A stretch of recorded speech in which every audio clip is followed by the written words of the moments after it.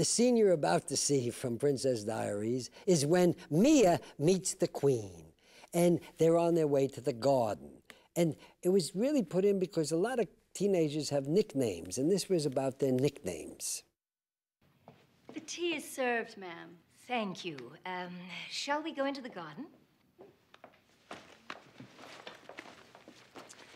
So, Amelia, tell me what you know about Genovia.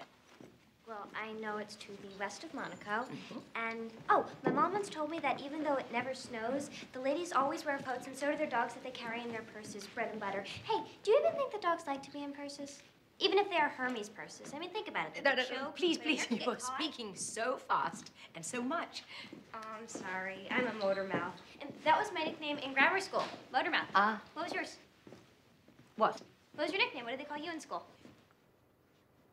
Clarice, my name. Really? Not like Reese or Cla?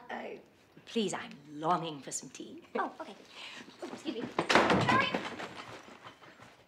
Reason we cut it, we ended up going from getting up from the couch right to the garden because we were a little long and we wanted to get right to the point of why Mia was there.